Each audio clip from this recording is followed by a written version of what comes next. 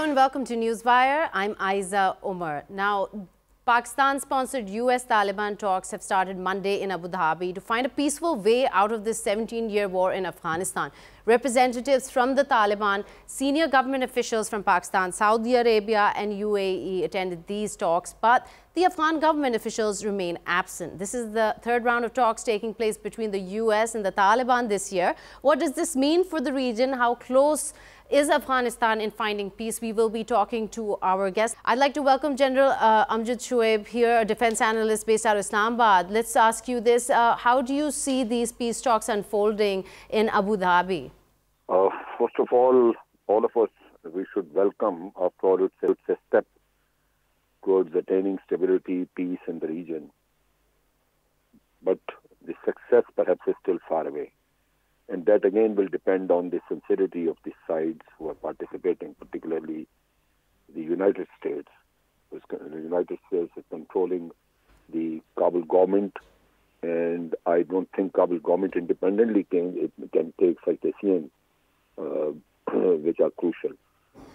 Similarly, Taliban have certain demands, and I don't know to what extent these demands, these preconditions are accepted by the other side.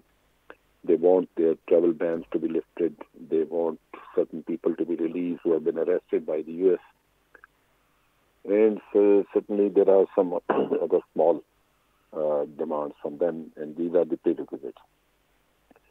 At the same time, personally, when I look at it, I get a feeling that this is a move which perhaps is to deceive the other side, or it's a sort of deception which is being created, because Pakistan has been facilitating these talks earlier also, and these were sabotaged by either by the Northern Alliance or by US. We remember that we had started off with Murray process. 2016. They were brought on the table, and China was participating, even US participated. But suddenly the issue of Mullah Omar's death was raised by Afghanistan, by the Northern Alliance from there, and the talks were stalled. Thereafter, Mullah Mansoor Khatar was running around to restart the talks when he was killed by the US while he was entering from Iran to Pakistan. Now, thereafter, they never ever indicated any special interest in resuming the talks. Occasionally, they would talk about it. But suddenly now they have become very active. And personally, I have a feeling that this sort of urgency on the part of US perhaps is related to what all is going on, what all has been going on in Moscow. They perhaps want to stall the Moscow process because they cannot afford to hand over the initiative to the Russians while they are still sitting in Afghanistan. So from that point of view, to regain that initiative of involving the Taliban in talks, etc., they have been pressurizing Pakistan to arrange this thing. Otherwise, they never needed any help from Pakistan because they have been talking to the Taliban at will. They have been going to Qatar whenever they wanted to. Al held a meeting, and thereafter 2 meetings were held by Zalmay Khalilzad also. And where was Pakistan? I think it's a move to pull out Pakistan from the Moscow process because they could not pressurize Russia. They were not in a position to pressurize Iran, but they would try to lure in some of the Central Asian states, where Zalmay Khalilzad very recently paid a visit, and they would also pressurize Pakistan to get out of the Moscow process and come on to the table and join hands with US. So if this is true, the whole thing that I'm perceiving, then I don't think the US will be too serious in concluding the talks to a successful end. They would definitely like to pull out their troops, but they would like to retain their bases there. They have 8 bases, and they have a very big base at Bagram. These are the permanent installations. And if I relate it to the American National Security Strategy paper, in which they had categorically said that their future adversaries are, competitors are Russia and China. China, from economy point of view, where they want to contain China so that China doesn't become the #1 economy of the world, and US is relegated to the second position. Similarly, there is a competition with Russia in the field of weaponry. The Russians are progressing very rapidly, and they have been able to manufacture some of the very lethal weapons. So are you saying that after the Moscow talks took place in trying to bring the Taliban to the negotiating table, US changed its stance? Because that's when the Trump administration, which had been saying that Pakistan has playing a double game, has been taking billions and not returning anything, had suddenly changed their stance and written to Prime Minister Imran Khan. Yes, and also one should link it to the South Asian strategy paper which the American government issued, or the Pentagon had issued, in which they had said that India will play the main role in the region and also in Afghanistan. Now, will it be acceptable to Pakistan that India will continue doing whatever they are doing already against Pakistan from there right under the nose of US? And once the superpowers, they issue their strategy papers or they issue their policy papers, it is not a child's play that you change it the next day or change it within 15 days or a month. It's not taken lightly, is what you're saying. To do that. These papers are workable at least for the tenure of Donald Trump and maybe even beyond. Right. Now, so there's also... They might have changed their strategy, but they do not. Their objectives remain to be the same.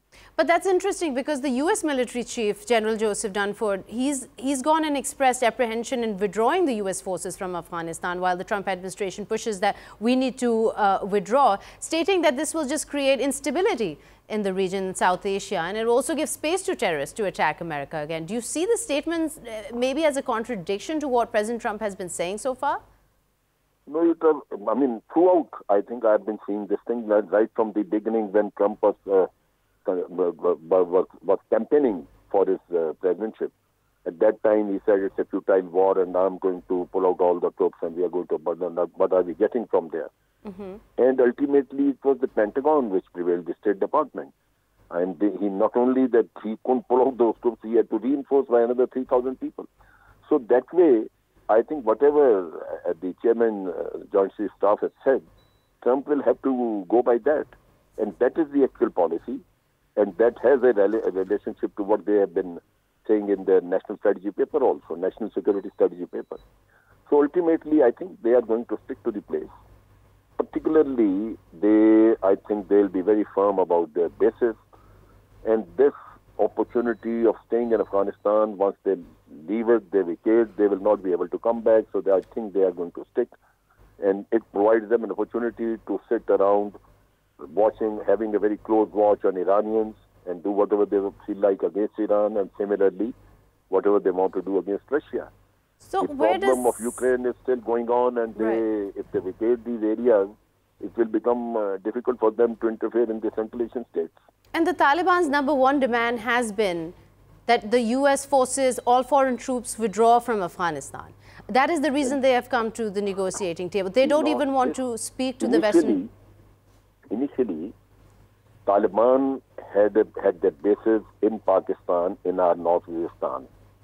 And at that time, they had not opened up their contacts with Russia and Iran, and they to some extent, they were isolated. But then when we pushed them out of our territory, now they have frequent visits to Moscow, they frequently visit Iran, and they're getting a lot of help from there. They are getting weapons, they are getting money, financial support, and definitely Iran and Russia also have a lot of influence on the Taliban. Now, as far as Russia is concerned and Iran is concerned, they know that while America is here, they will always remain under threat of some kind of subversion or some kind of problems from the American side. So Russians and Iranians will never want that the Americans should continue staying here indefinitely. So once this is their feeling, the Taliban will not be able to deviate from that, and Russia and Iran are going to force the Taliban to stick to their original demand of pushing the Americans out of Afghanistan, and they will not perhaps compromise on that. Then it seems to show that Pakistan plays a more crucial role in these peace talks right now, for the US at least. Pakistan should declare that they will be supporting any process which can bring peace and stability. And that's what the Prime Minister has been saying time and again. May He said it yesterday. Russia, may it be by America. We will support any initiative which can bring stability and peace to this region because we are genuinely interested in peace. And we cannot just restrict ourselves to the American efforts. We will support the Russian efforts also. We'll support the Chinese efforts. And whosoever succeeds will be too happy and we'll welcome. But it really puts U.S. in an awkward position because they continue to stick to their narrative and cutting aid to Pakistan, not paying up on the coalition support fund. I mean, they seem to need us more and more in these peace talks, yet they don't seem to be delivering. See, the point is, that is what I was trying to point out, that they have a long-term strategy for the area, where they want India to play the main role. And there are certain demands from India also. They say that if you want us to stand up against China, then at least take Pakistan off our back, because if we remain involved with Pakistan, so we will not be able to take care of China. Okay. So Pakistan, as long as it's a nuclear power, India will never be satisfied and they will remain threatened. So from that point of view, Americans will be that they would like Pakistan to roll back their nuclear program. They would also want that Pakistan should never be able to enter into a nuclear supplier group. They have already taken you to FATF. Okay. I mean, all sorts of anti-Pakistan moves have already been launched. IMF is in trouble. They are offering very strict conditions along with the bailout package. I'm sorry, General Amjad, I'll ask you to hold that thought. Our second guest here, Rupert Stern, is joining us here from Berlin. He's a political analyst. Welcome to Newswire, Rupert. We're talking about what Pakistan's role has been in light of US Trump administration's change in stance towards Pakistan in participating in bringing Taliban to the table in terms of what Pakistan's influence is. What is your take on whether there is another meaning behind that they need to pressurize the Taliban to come to the peace negotiating table? Well, I think this is Pakistan's relationship with the Taliban is often misunderstood in Western analysis, primarily because it's assumed the relationship is much closer and warmer than it in fact is. And following from that Pakistan has more control over the Taliban than it in fact does. And in fact, I mean, when you look at the literature, it's clear that there's a lot of animosity, both from the Taliban towards Pakistan, Pakistan to the Taliban, which relates to various factors. And that in recent years, the relationship, which was always tense, has, if anything, become more tense. And the Taliban's tried to reduce Pakistan's control over specifically their role in negotiations. So let me rephrase my question. What I'm trying to understand here is, why does the US need Pakistan to participate in these peace talks? Is it just pressurizing the Taliban? This seems to be, by many experts, an old narrative, a redundant narrative, or as our other guest, General Amjad, pointed out, that it is really what the regional players need to, the regional players are maybe realigning themselves in the region? Their alliances? I think it's certainly a redundant narrative because it exaggerates Pakistan's control over the Taliban. And there are multiple other countries now which have diplomatic relations with the Taliban, including Iran and Russia, which used to be staunch adversaries of the group. So to focus solely on Pakistan, I think, is a mistake. To the credit of the United States, they're gradually moving away from a Pakistan-heavy focus. I mean, the South Asia strategy Trump promulgated last year was focused primarily on Pakistan and India, as well as Afghanistan, obviously. And now they've broadened out a bit to include the Central Asian nations, Russia, Gulf states, etc. So they're gradually coming towards a more regional, multilateral approach.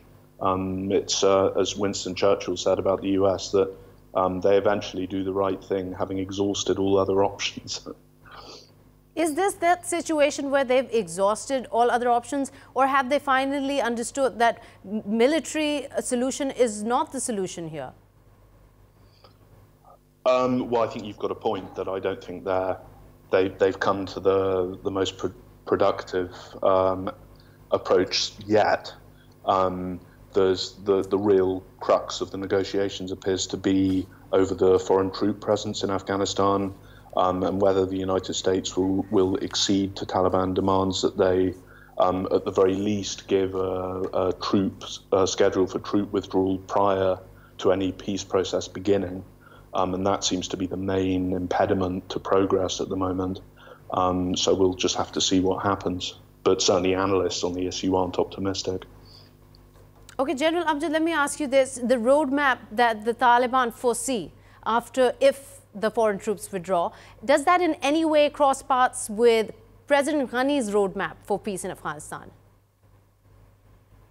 I think President Ghani perhaps genuinely maybe wanting to bring some peace to the country, and being a Pashtun, he would like to mend his fences with the Taliban.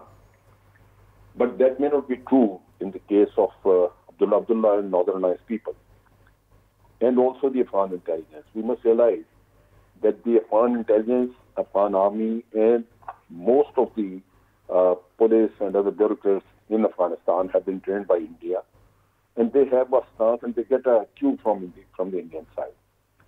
And India and Northernized, they know that they have been fighting a prolonged war against the Taliban. Then the Taliban, against Taliban, they have been supporting the Northernized, providing weapons and money. And they also know that once the Taliban, they become part of the government, and they have a large share in the government, for example, then India and Northern Allies are going to lose their influence in Afghanistan, in the whole setup, which may not be acceptable to them. So they have been playing the role of a spoil. See, the good and bad Taliban term was coined by India. And they started saying that the Afghan Taliban for Pakistan are good Taliban, and they are not taking them on. So such like things, this was perhaps purpose for them to make sure that the Taliban should never be able to become part of the peace process. Right. They always wanted that force should be used against Taliban, and somehow they should be finished, or they should at least be destroyed to an extent where they cannot pose a serious threat to the present setup in Afghanistan. So they have been following that approach, and they still like to follow that approach, but somehow that approach is not working. That is why the United States now has started thinking of something else, and they are coming on to the other process. Even the United States, I think, every time anybody visiting Afghanistan and Pakistan, he would go back and greet the Indians in India and Delhi. So they have been getting guidelines from there also, but perhaps they have been compelled because of the present situation that Russia has taken as the initiative, and Americans could not afford to leave it like that because their whole intentions would have been exposed by the Russians, and they were told that, look, Taliban are prepared to negotiate and go for the some sort of agreement to have peace in Afghanistan, and these are the Americans who are spoiling the whole show, or let's say the Indians. So that is why they are now out to pull out Pakistan from there so that the Moscow process cannot proceed further. Right, and Rupert, when we talk about U.S. withdrawal, U.S. and foreign forces withdrawing their positions in Afghanistan. Now, if Taliban holds up its end of the bargain, and this has just come after the peace talks yesterday in Abu Dhabi, that the U.S. delegation is pressing for a 6-month ceasefire as well as an agreement to name Taliban representatives as a future caretaker government. Do you feel like Taliban is the only one that is expected to hold its side of the bargain, or there are other groups there that might upset the system they're trying to bring into place? Well, I mean, it's not strictly speaking an independent group, but the faction that's often held up as the greatest obstacle to progress is the Haqqani network, as I'm sure you and your viewers know. And that has, for a while, been independent of the Taliban, and more recently it was folded into the movement, and now the deputy emir is Sirajuddin Haqqani. So they're very powerful in the Taliban, and I think a promising aspect of these recent talks in Abu Dhabi is that the delegation included a representative of the Haqqani network and members of the military committee, and that shows that the movement's actually coalescing around a negotiated settlement. In the past, analysts had, since Mullah Omar's death was revealed in 2015, analysts felt the Taliban as a movement was disintegrating and that coming to any kind of cohesive negotiating strategy would be impossible. And that line was first undermined by the successful implementation of the Eid ceasefire earlier this year. And now this negotiation process seems to demonstrate that the Taliban is more unified than people previously thought. So that's a promising sign. But being unified, and as statistics are showing that they have over 70% of Afghanistan in their control, there's also a question of other groups, and I'm referring to here the Islamic State's Khorasan faction there in Afghanistan playing such a major role. They're attacking civilians in urban centers. Will that, in this proposed ceasefire, do you think they will be able to curb that, bring it down, or bring any control over this? Well, I find it very hard to believe the Islamic State would observe a ceasefire. They didn't observe the ceasefire earlier this year. But I mean, I think if the various parties to the conflict, I mean, specifically the Taliban, Afghan government and foreign forces can come to some kind of agreement, then that would make it easier to neutralize the Islamic State in the long term. But to your question, would they observe a ceasefire? I find that very hard to believe. And there are also, again, statements, this is just from December 4th by Lieutenant General Kenneth McKenzie, who basically, before the Senate Armed Services Committee, said that it's the casualty rate of the Afghan security forces continues to rise. This is not a very good time to be negotiating a troop withdrawal of foreign forces because they're really not in a position to defend themselves. Yeah, that's a very good and important point. I mean, this is, I think, underappreciated in certainly in Western media, is the weakness of the Afghan security forces, and they're hemorrhaging soldiers now at a rate greater than they can recruit them, I think. So this is just unsustainable in the long term. And as you say, it's just inconceivable that they would be able to provide for their own security unless things change. Which means that they'll need help, and perhaps the foreign forces would need to stay.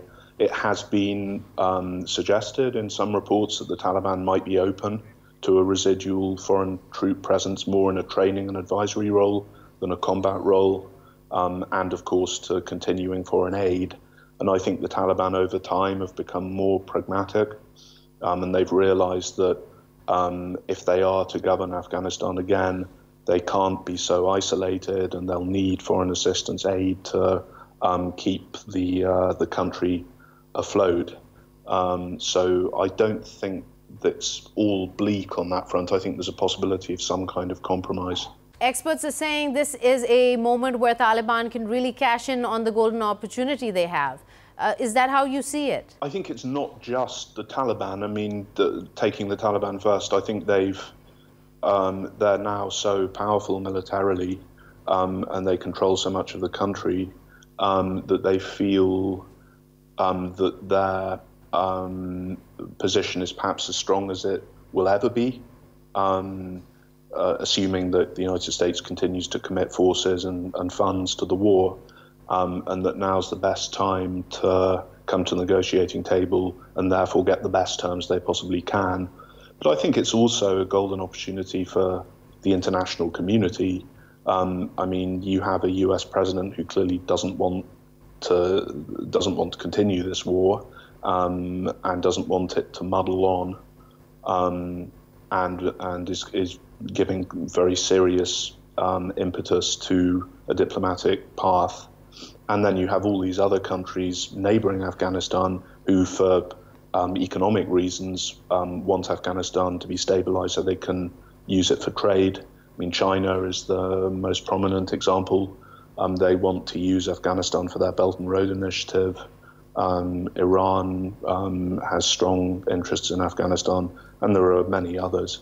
And then there are security issues relating to Islamic State, which makes these countries concerned about Afghanistan security. So for all these countries, there's a lot to be gained from a peaceful Afghanistan, not just the Taliban. And like you said, the numbers, and in some estimates are over 60,000 Taliban fighters in Afghanistan. They seem to have a larger bargaining chip in the sense they have more time on their side to negotiate a deal, no matter how long it takes. And on the other hand, the US administration seems to be in a rush. Yeah, I mean, the Taliban has suffered in severe casualties, but they seem to compensate with recruits, which can't be said. The same can't be said for the Afghan military, as I said earlier. And the reports, for instance, there was a report by the United Institute of Peace by Borhan Osman, where he interviewed Taliban foot soldiers, and the clear consensus that emerged is that they were prepared to continue fighting, and they felt that the best approach was to drive foreign forces out militarily. So there doesn't, you seem to be, I think you're right, that the morale is standing up, and their numbers are quite solid. Okay, stay with us, Rupert. We'll be right back after this short break.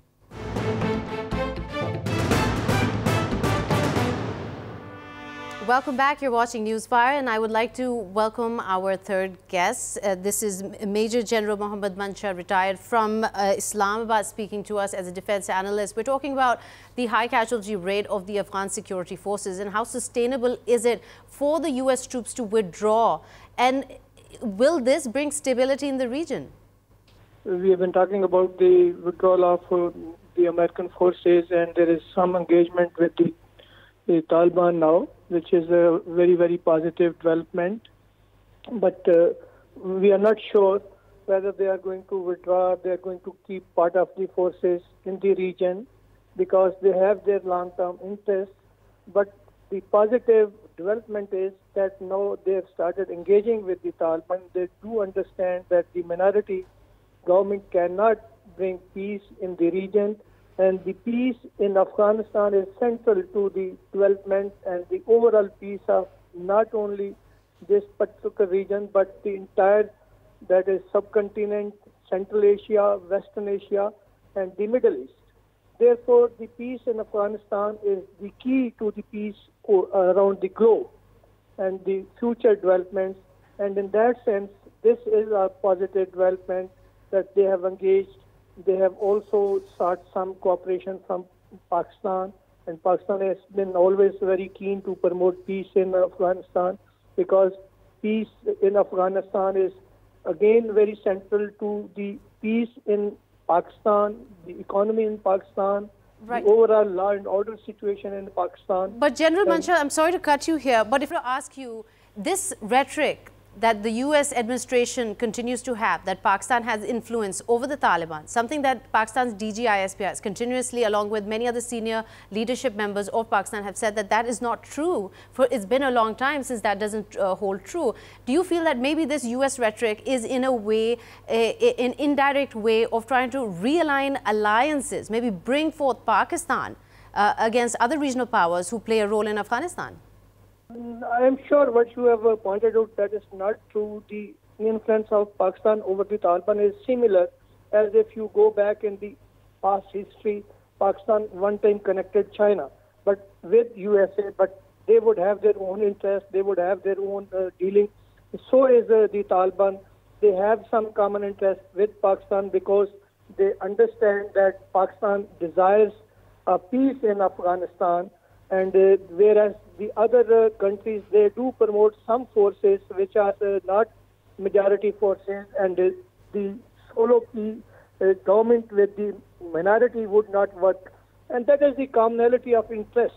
I would not say that they have any unqualified influence over the Taliban, but there is some commonality of interest, some commonality of promoting peace, And to that sense, yes, Pakistan can persuade them. They already have made some efforts. They have been able to bring both the sides on the table. But certainly Pakistan does not yield that kind of influence that they can dictate something to the Taliban.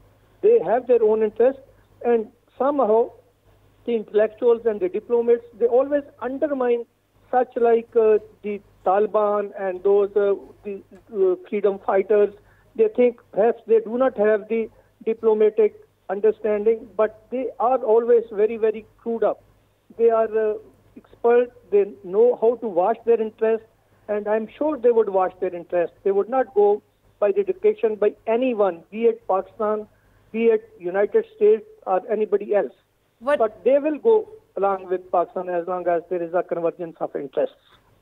And I want to come back to you with this question, but first let me ask you, Rupert, who would compare the roles or the importance, whether Pakistan has in participating in these peace talks, and it has again delivered, has arranged these peace talks, this is the second time, as compared to trying to bring the Taliban in the same room with the Afghan government in trying to promote an intra-Afghan dialogue. Which do you think holds more precedence right now?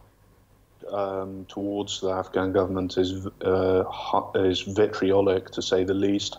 I mean, they see them as an illegitimate government installed really at gunpoint by the United States. A puppet is what they always call them. And that rhetoric hasn't relented recently. So I don't really know how it's going to work. I mean, if there is a silver lining, it's that there actually has been a fair bit of informal, behind-the-scenes negotiation between Afghan officials and the Taliban through the years. It would be a gross overstatement to say there's been no contact at all. I mean, only earlier this year in Saudi Arabia, Afghan officials and Taliban held secret talks, it was reported. So I think that is a sign that maybe there could be negotiations in the future, and certainly the Afghan government is clearly more prepared to engage with the Taliban than it has been ever before. But it doesn't seem that the Afghan government was the one who had a problem. They had a 12-member committee ready when talks in Moscow were taking place, but the Taliban refused to meet them. Negotiators even now were present in UAE. Do you think there's any possibility that this would be, there would be a behind-the-scenes talks with the Taliban and the negotiator from the Afghan government with the help of the US? Well, the Taliban do seem prepared to advance at some point to an intra-Afghan dialogue. What they want to do first, though, is talk to the US and secure an agreement for troop withdrawal. I mean, that's their ultimate precondition. So if the negotiators can cross that hurdle, then maybe some kind of dialogue with Kabul could materialize later on.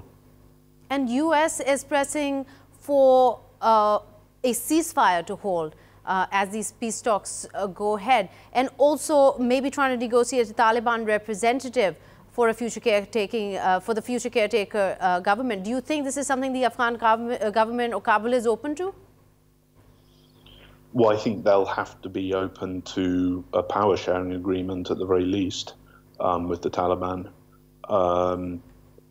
Whether that means the Taliban actually run some kind of caretaker government's a different matter. I mean, that could happen if, for instance, the Afghan presidential election, which is scheduled, I think, for April, if that's delayed, which many people believe it could be, then there could be an agreement to have some kind of interim government to take charge while these talks are going on. But that wouldn't be led by the Taliban. So. And General Meshal, let me ask you this. We're talking about the upcoming elections also. There's so much controversy on the parliamentary polls that took place. There were international observers who said these were not valid. The Taliban have declared them invalid completely. So how does one see a solution when it comes to bringing the Afghan government to agree or the Taliban to agree with an intra-Afghan dialogue? As we mentioned, the Taliban certainly have a lot many doubts about the intentions of Afghan government, and more so, as I mentioned earlier, they thought they are not the actual people who are the decision makers. They are being dictated by somebody from the outside. Therefore, their contention is they must be talking to those those actors who matter. And they think they are, the Afghan government does not have their own, that is original and that is domestic agenda. They are being dictated. But eventually what we were discussing is there has been some icebreaker, then there has been some engagement between the U.S. and the Taliban. Eventually, I'm sure they will someday would be sitting face to face with the Afghan government as well. And if the U.S. is sincere to promote peace in the region, I'm sure there is going to be some positive outcome. Okay, no, but the question still remains unanswered because the Kabul government in itself is so badly divided. I mean, there are two factions: the National Unity Government and in the National Unity Government since 2014. How does one go about in forming any kind of dialogue when the government itself is so broken? I appreciate that is the government itself is divided, but in my opinion, this may not be true. It's just one opinion. The government on both the factions, United States yields that is influence, and they can always bring them closer. If they have the genuine interest to promote peace, they can always. It might be actually something which might be fake, just to keep two factions. That is, one is which is interested to engage, and the other is just to keep their face saving. Okay, thank you, General Meshal. Thank you. Let me ask you this. Here I'd like to welcome a journalist from Kabul, Mr. Yassini. Thank you for joining Newswire. Now, as from Kabul, how do you see the sentiment amongst the people? Is there any change, any positivity, any hopes towards the peace dialogues that are taking place in UAE? Well, thank you very much for having me on your show. I would like to say that the people of Afghanistan are thirsty for the peace talks and for the result, intangible result of the peace talks which could lead this country to the security and beyond. It is border to the neighbors. The security must come.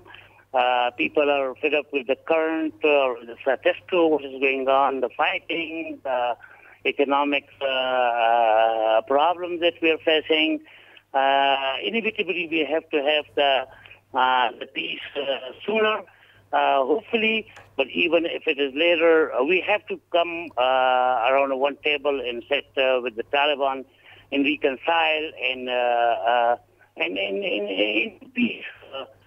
This is 17 years. This phase of the war is only 17 years old. I mean, if you take it from 1978, that's come to almost 40 years or over 40 years. So it is unbearable, and we're not able to tolerate it anymore. So we are thirsty, we are eager, the sooner the better, to have the peace. And also, Mr. Yassin, if you talk a little more about the public sentiment, the U.S. administration has, until last year, their stance was very aggressive towards fighting the Taliban.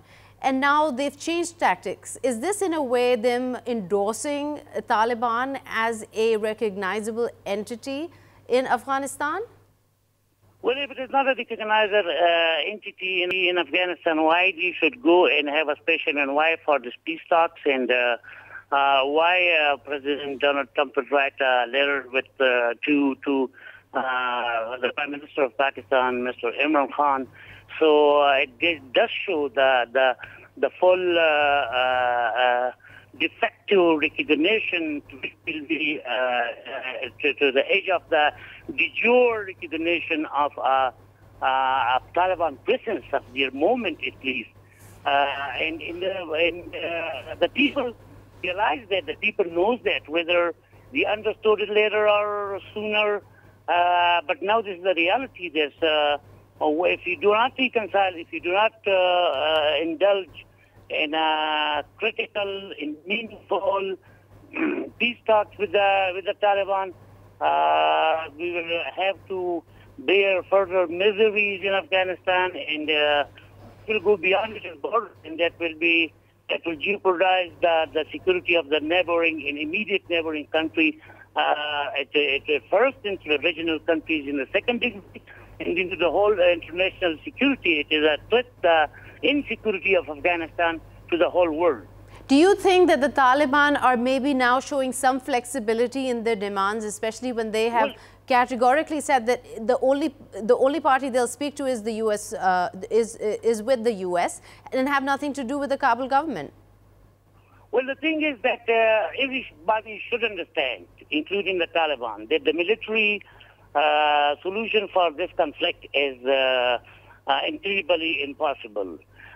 So we have to be around the negotiation table. And we don't want to spoil this opportunity. The whole Afghan nation, including Taliban, including government, including other political entities, and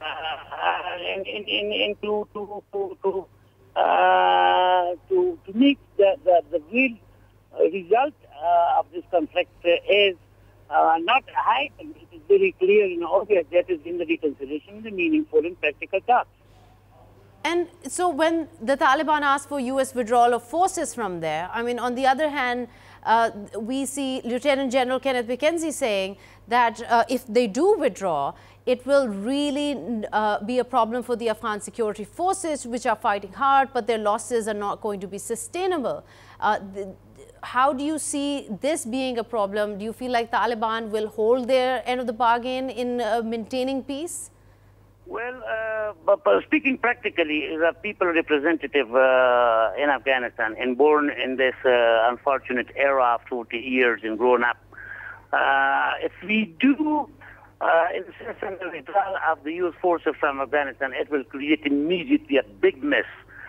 No independent individuals or free person would like to have the other forces on their side.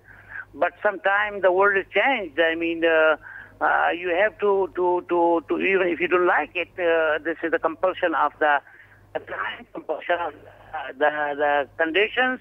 If we don't have for the near future, for the mid-level term, these forces on our side, it will go a big mess, create a big mess, more than for Afghanistan, for their neighbors.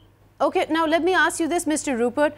Now, the Trump administration has changed stance, as we mentioned. We've talked about this exhaustively before. And how does this look on how are the U.S. citizens receiving this change in stance after over $1 trillion spent on this 17-year-old war? And now the Trump administration is essentially endorsing the Taliban and trying to negotiate with them. So the Americans are really not very interested in Afghanistan, and that's a big difference from the Vietnam War. These two wars are often compared, but the Vietnam War, there's a huge protest movement, partly inspired by they had the draft conscription in America back then, so many people were motivated to protest against the war. And now there's just widespread indifference. Trump's base, however, obviously supported his anti-interventionist platform in the election. So there might be a sense that he needs to honor that pledge to stop fighting wars overseas. Well, it wasn't really a pledge he made, but he certainly criticized interventionism. So he might need to be consistent with that. But I just think generally the American public just isn't very interested in Afghanistan, unfortunately.